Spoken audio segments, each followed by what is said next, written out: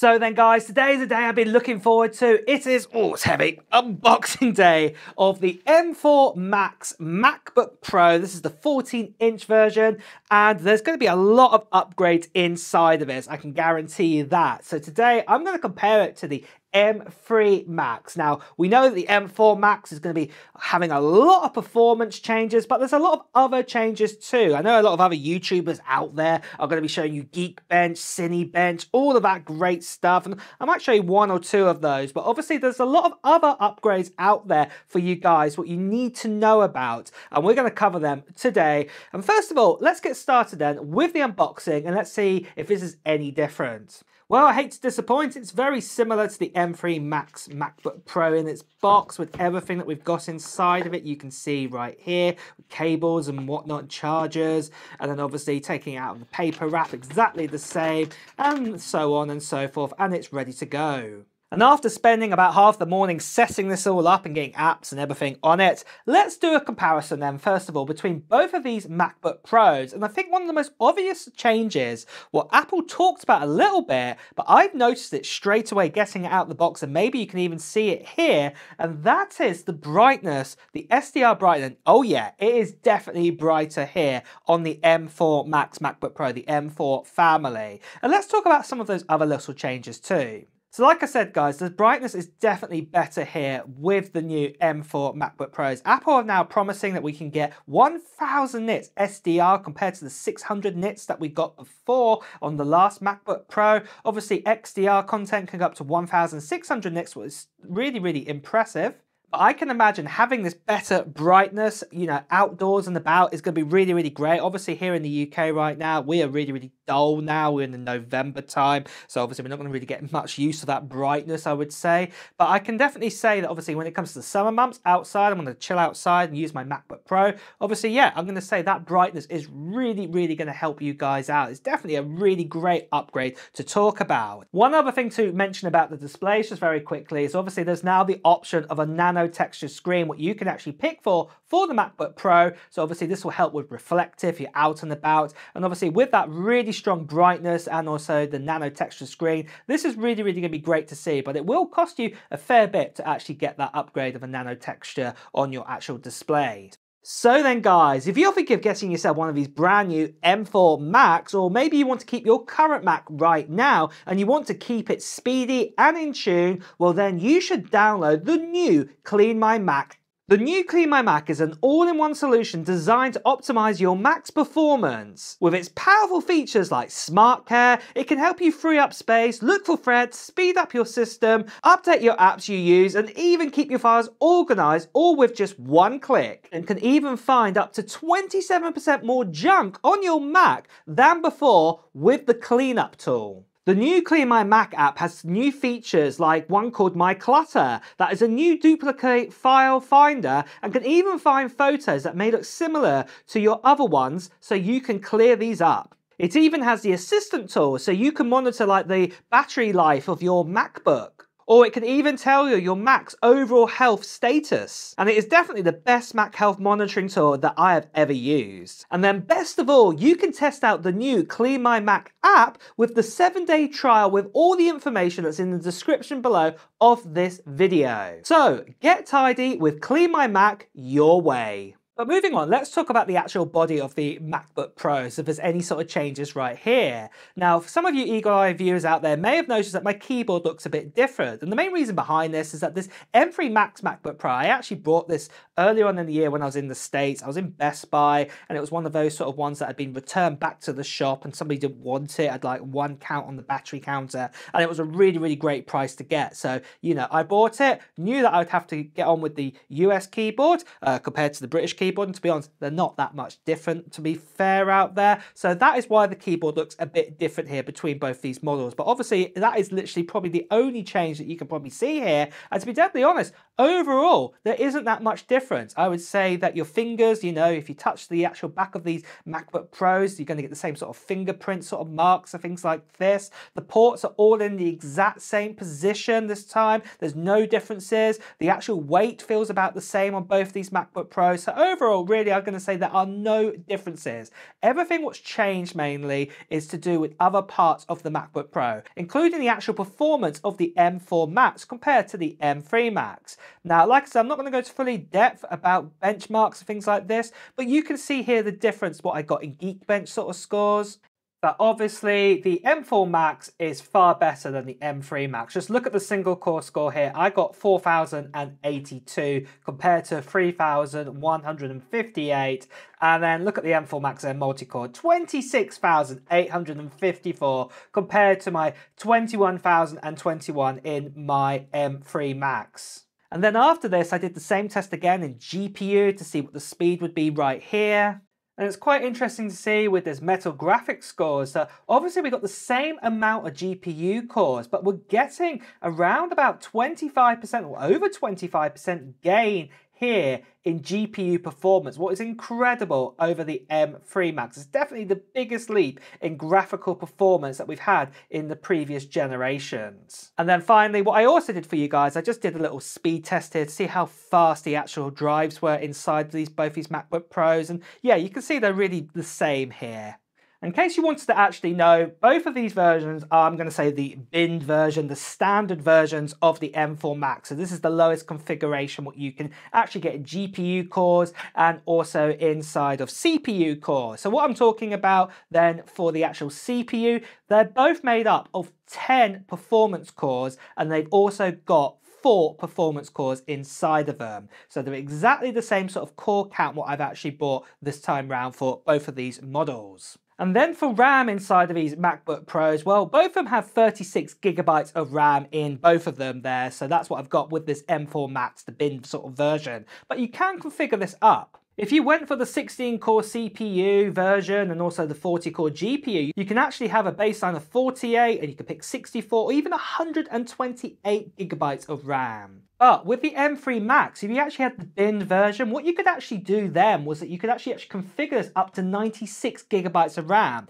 There was the 128 gigabyte version too, obviously if you went for the full 16-core version of the M4 Max, but this time round it is a bit different. That obviously you only can pick the 36 gigabytes, but you can't give more RAM unless you have a more powerful CPU inside of it. And I think that is a little bit disappointing, I'm going to say, for my part, that we can't actually have, say, less sort of performance in cores and have more RAM. You actually have to upgrade to have the more powerful kind of CPU inside of it to actually get the more RAM, whereas the old M3 Max, you could actually configure this up to obviously have more RAM inside of it. It wasn't just one option available. So that's one thing I say I'm a little bit disappointed to actually see here. But one thing there is a difference with, and that is memory bandwidth. With the 14-core version of the M3 Max we got here, we got up to 300 gigabytes memory bandwidth, but then if you pick the 16-core version, you actually got up to 400 gigabytes memory bandwidth. But then with the M4 Max, the great news is this has gone up over by 25%. So what we actually have now is 410 gigabytes of memory bandwidth inside of this, what is really, really great to see from Apple. They've given it a bit more love there. That's more than the top spec of the M3 Max. But if you go for the top core version, the 16 core, well, you get even more memory bandwidth there. You actually get a total of 546 gigabits of memory bandwidth, what is great to see. But then the next question is, obviously, we tested out the speed of the storage. You're probably wanting to know then, well, how much storage can we actually pick for these models? What's the differences? Well, funny enough, there is no differences whatsoever. And this is across the whole M4 line, as you can see right here. The great news is if you pick yourself an M4 Max or an M3 Max and just go from the standard configuration, then obviously you will get 1 terabyte of storage built into it. So there is a way to get 512 gigabytes of storage if you fiddle around with the configurator. If you go from say an M4 Pro to M4 Max, you can do that too. But overall though, I'd say the baseline sort of storage, what you're going to go into the shop and pick it up at, is probably going to come out at 1 terabyte. And obviously, you can actually configure this all the way up to 8 terabytes if you want to do that, what is great to see again from Apple. But just be aware then obviously that more storage actually costs a lot more money to do these kind of upgrades, and you're better off with external storage. And that nicely leads on to talking about the ports on these MacBook Pros. Now on the M3 Max, like the predecessors in the M2 Max and the M1 Max, we've got Thunderbolt 4 ports here. We've got 3 of them. And these ports are really, really fast. They're USB 4 speed, and they give up to speeds up to 40 gigabits per second, what is really, really great to see. But Apple, for the first time with the M4 Pro and the M4 Max, not the normal M4, then you can actually get Thunderbolt 5 ports. You get the same amount of ports on the actual MacBook Pro. You get 3 of them, but the difference is that you get Thunderbolt 5 speeds. So this is up to 120 gigabits per second. What's absolutely incredible to get here on a MacBook Pro. Obviously, more accessories are going to have to come out to utilize this, but this does future-proof even more if you got yourself an M4 Max. It's definitely a worthy upgrade to get that. So obviously, as more bits and pieces, more hard drives and accessories come out, you are going to be ready for that. So this is really, really great to see that Thunderbolt 5 has come along to the M4 Pro and also the M4 Max. So another port that we love about the MacBook Pros is the SD card slot. And obviously the SD card slot is an SDXC port on here. So if you do have to take something out your camera and whip it into the port here, this is really, really great to see. But then how about the HDMI port and then obviously support for loads of monitors running from your MacBook Pro? Well, the great news is the M4 Max, just like the M3 Max, can support up to 4 monitors. Obviously that's 1 monitor on the HDMI port and then obviously 3 other monitors on the other USB-C ports, Thunderbolt 4, Thunderbolt 5 ports. And then of course, depending on how strong your resolution is, if it's 6K, 8K, 4K, it does limit the amount of kind of sort of displays that you can actually connect in. I'm not going to go into the full details about that, but you can check that out on Apple's website to be the exact precise amount of sort of displays you can, and obviously the resolutions and everything like that. So you can have a mess around with that there. Next of all, we have macOS 15. Both of these MacBooks can run macOS 15, no problems whatsoever. And of course, we now have got Apple Intelligence too, and this is really, really great to use. We've got all those great new writing sort of tools and things like this, and like the cleanup tool with photos. And obviously the M4 Max absolutely smashes that. There's going to be no problems whatsoever. There's definitely enough RAM, definitely enough horsepower in both these machines. So you've got nothing to worry about there. And obviously for macOS updates, I would actually say that probably you're going to easily get, say, another 6 years with the M3 Max and probably about another 7 years with the M4 Max. So this is going to be great to see going into the future. And obviously more Apple Intelligence features, I'm sure, are going to be available on both of these machines in the future. But then moving on then to the battery life and also charging. What kind of upgrades are we seeing right here? Well, the standard M4 is actually giving us a battery boost in battery life this time round.